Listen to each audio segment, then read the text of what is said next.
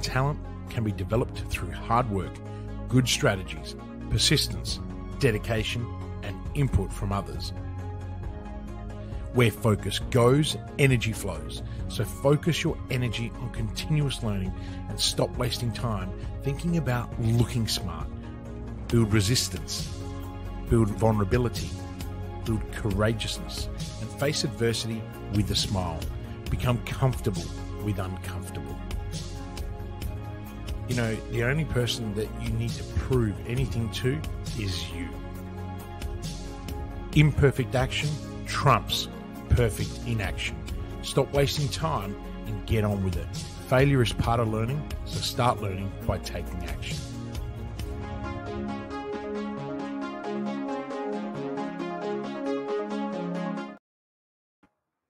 Kristian, Livolsi, welcome back to the Business Life Hot Seat. It is Wednesday and we're here to chat all about business and life and everything in between. How's your day been today?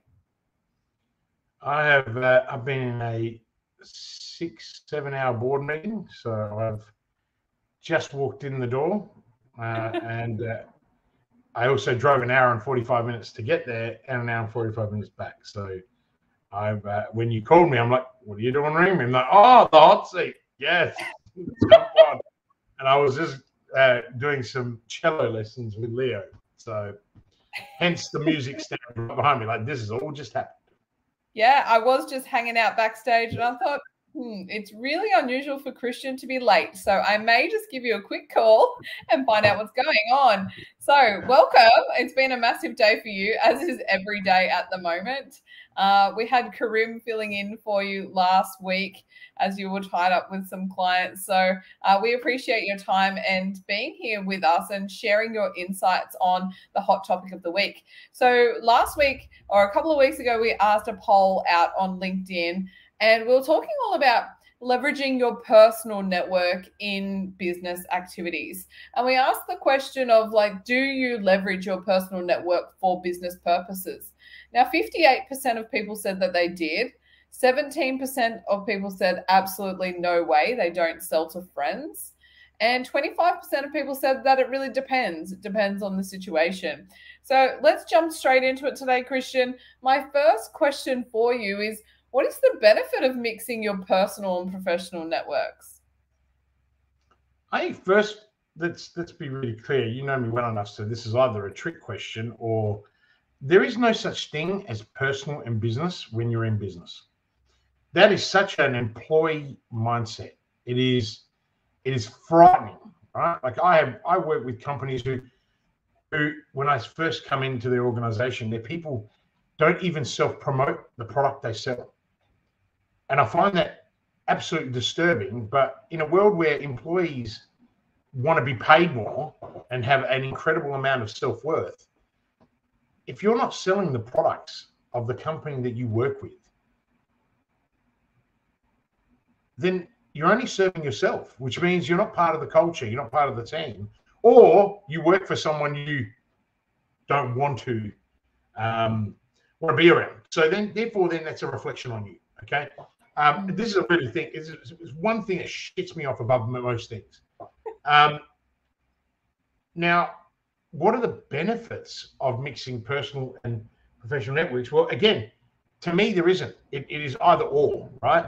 I don't sell to my friends. My friends come and buy from me.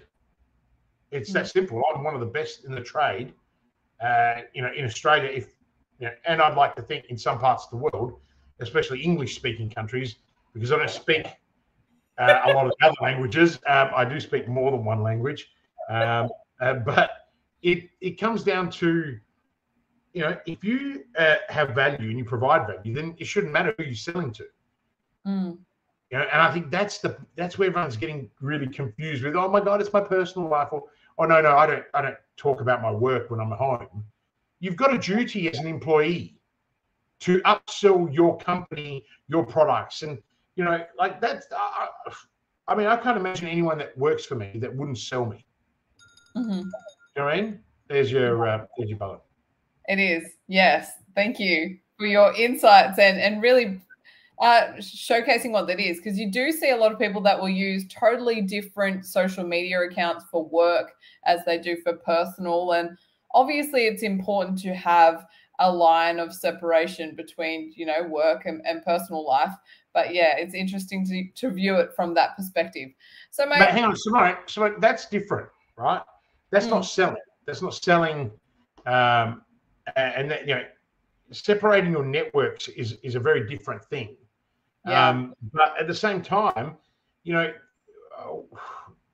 we had a recent conversation at a client event where a couple of people raised the issue of privacy and, you know, not wanting people to know that was them. And I'm just like, and I turned around and said, well, then the best privacy is to not be on the social media channels. I said, you can't be in both. You can't have your foot in and then decide that you want to come out whenever you want to. You know, it's like, you know, you cross the road, you take a risk. You know, I saw this morning that tragically a couple of children have been hit by a truck at a pedestrian crossing. It turns out the truck went through a red light. You know, the risk of those two poor children crossing is no different to, and I'm not by any means, I'm not comparing the tragedy to this. I'm merely saying the risk of them crossing the road is the same risk you put by being out on social sphere, because everything you put on the social sphere is public and it doesn't go away. There is a digital record all the time. So I think people get confused between privacy and their personal and business networks. And I always say to people, if you're thinking privacy, then don't be on social media. Yeah. Don't be on it, full stop. You know, live, you know, lock yourself away in the mountains somewhere and have no credit cards, have no nothing, because that's your digital footprint. And look, I'm not one of those people that would ever, you know, I think I did a video 7 or 8 years ago where I actually proclaimed that privacy was dead. And, you know, I had 50% of people going, nah, you don't know what you're talking about. And, you know, maybe 20%, yep, we agree. And I think it was 30% who had no opinion whatsoever. Turns out I was right. You know, and that was maybe 8, 9, maybe 10 years ago now. Like, it's like, and, you know, and that's a real thing. And I think if you have children, you got to think about that. And, you know, but I think we just need to be more socially careful and more conscious. I don't think it's about not being inclusive and not being within those networks. So I think you've just got to look after your own self, and you're entitled to have whatever decision you're entitled to make, the decision that's best for you and your family. That's what I'm also saying.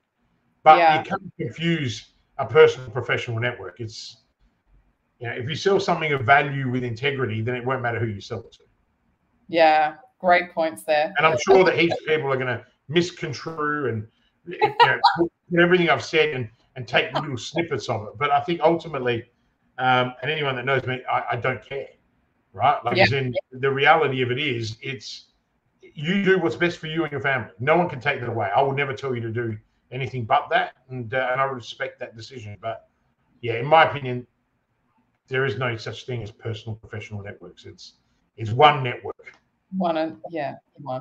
Thank you for sharing that. Okay, so my second question for you is, why do you think people struggle with the concept of selling to their friends or people that are in their networks? Why do you think people find that so difficult? Because they lack confidence, because they have self-limiting beliefs, because they have fixed mindsets, because they're they don't believe in their own product, right? They don't believe in the person they're working for. They don't believe in the company that they're working for. They're the real reasons, right? And I'd love to, if we could take this live and have a full debate over it, I'd love to bring people on. But I've studied the human psychology pathway of this, and they're all bullshit excuses why you can't sell to friends. You know, a lot of it is you don't have the confidence. You don't believe in your own ability. You don't think you're worthy, right? You know, I have no problem selling to my friends, but I wouldn't actually go, hey, come and buy my product. I have no time as it is. But if one of my mates came to me and said, hey, listen, Kristian, I really, you know, need your advice. And I have plenty of friends that have, you know, that have come to me for advice and paid me, right? You know, sometimes I choose not to charge them, you know, depending on how many dollars are in the bank, in the sense of, what we've done for one another, depending on the friendship. But ultimately, yeah, I back myself. So, the products and services that I sell, I mean, give you a good example. I sold, when I went from owning my own companies to then taking a gig while I was rebuilding, I was selling solar power. When I was director of sales and marketing, we took a business from 0 to millions, right, within a very short period of time.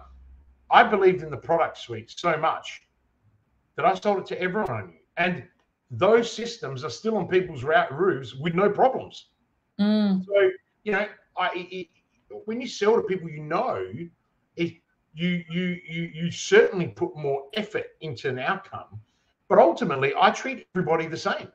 I wouldn't sell shit. Do you know what I mean? So it's like, that's my integrity. Why would I sell a shit product? I'd leave and go and do something that's worthwhile.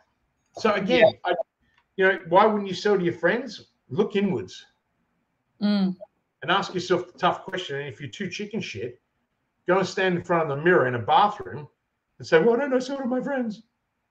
Ask yourself the real question. I mean, it sounds like I'm being incredibly aggressive today, but I'm not. After 7 hours of sharing a board meeting, which was excellent, and then taking coaching calls for an hour and a half drive, it's just these are great questions, but they're stupid, right? Yeah. Like, and I think they're great questions. These are problems that people have, but why? Yeah. Let's get to the heart and soul of it. Yeah. Yeah. It's very true. Very true. Okay. So my third question, this always follows on nicely, right? So do you believe, and let's use the word referrals because people feel more comfortable with that than talking about selling, right? If we talk about referring, do you believe that referrals are the best way to sell your product or service? Look, the best form of advertising is care. The other best form of advertising is word of mouth. And another name for word of mouth is referrals. So absolutely. I mean, referrals, if you rely on referrals in your business, you're in trouble, squarely and solely, even if what you do is amazing. I mean, we most of our work is referral work, but we are constantly out in the market because you need to remind people that you exist to be referred, right? And you need to always do an outstanding job. And remember, getting a proper referral means you've done something pretty amazing to someone for them to put their reputation on the line, right? And you need to respect this. Someone is putting their reputation on the line saying, "Hey, go and see this person." There is no greater honor or distinction in a referral. But again, I don't treat my referrals any better than I treat the cold inbound person that comes in off the street because I work to a standard that's here. And I think the message from today is have a higher standard of yourself. If you genuinely have a product that changes the world or changes or solves a massive problem, then you should be able to offer it to everyone. You're doing your friends an injustice if you are not putting it in front of them, right? Like, I'm passionate about this. I'm not actually angry. I just see so many people waste their talent, right? Sitting there in the corner, idly waiting for referrals. Get off your ass, right? I started my life in door knocking. Well, I started washing dishes at 12. But I started, I needed money to go to Europe and I just went out and door knocked. You want to be taught rejection. You want to be taught grit. You want to be taught resilience. Go knock on doors, right? Selling home telephone lines 25 years ago. I mean, shit. Young people of today, you have smartphones. We didn't even have dial-up internet when I was 17 years old. Oh, yeah, no, we did. Yeah, 17 had dial-up internet. I'm sure the cold calling on a telephone is a lot more pleasant, and that's still not pleasant, but a lot more pleasant than actually having the door slammed in your face over and over. The door slammed, abuse, phenomenal, right? Yeah. But what I'm saying is, your friends are never going to close the door on you. And what is it? The fear that you don't trust them, the fear your relationship's going to fall apart. Are you kidding me? Let me give it to you this way. You sell the only cancer curing treatment in the world. Your friend gets cancer. You're not going to sell it to them? Like fucking logic, right? Like that's probably the best analogy. And you know me, I love my analogies. But that's the best analogy or the best example you can give someone. You have developed a cancer-busting remedy that could save your friend's life. You're not going to sell it to them. You can give them a discount if you feel guilty, or if you're a billionaire because you've created something so amazing, you can give it to them for free. Yeah. But come on, people. Yes. It's because you fear. You live in fear. You think you're not enough, right? Wake up. You were born worthy. The moment you were born, you were worthy. The moment you breathed life, you were worthy. Right? Don't ever forget that. No matter how difficult your life is, no matter the trials and tribulations that you have faced. I wasn't born with a silver spoon in my mouth. I'm doing pretty good. Yeah. I mean, this art room is a bit of a mess. It needs some work. I wish I could show you, but Lucy's been painting and she's done some silver gilding and it looks spectacular. But cool. in turn, there is silver everywhere and glue bottles everywhere. And then I've got Leo trying to practice the cello. I've got my artwork that's just there. And then I've got, a cabinet of 192 bottles now of whiskey that I might just attend to after this call. But yeah, what I'm saying is you shouldn't. Huh? I'm sure David Box would love to have a conversation with you about that whiskey cabinet. Where is he? Where is he? He's not even online. No one's even online. No one even listens to our show. Like, seriously. Like, I sit here and I think to myself, and then, if you ever do listen to these, you're listening to these on replay, do that thing that everyone else does. Put #replay. I want to actually see if people watch this stuff. But I certainly know that people watch it because they're watching the replays later. Yeah. And let us know. And guess what? Today we don't even have an event to try and sell you or anything because we have finished. Roadshow. It's done. The what? The roadshow is done. And we're hugely successful. We got a shit. I don't even know. It's a couple of 1,000% ROI on the roadshow. So I feel good.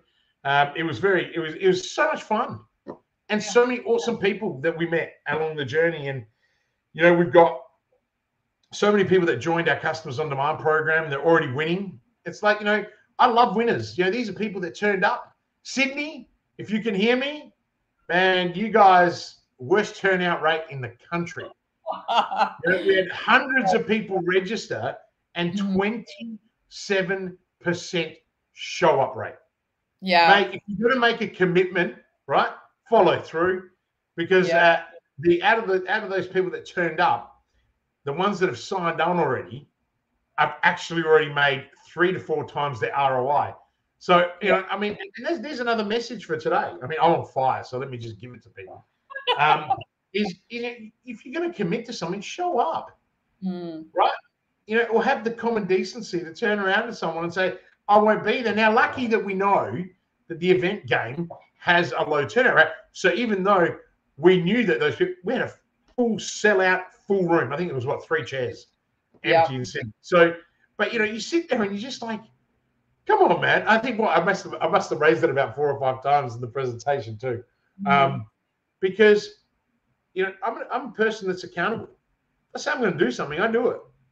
Yes. If I say I'm going to help you make money, I help you make money. That's not bullshit. That's actually a thing. Yeah. And if I'm going to kick your ass, I'll tell you I'm going to kick your ass, and you expect an ass kicking. Yes. Right? Well, it's been a week of ass kickings, hasn't it, Simone?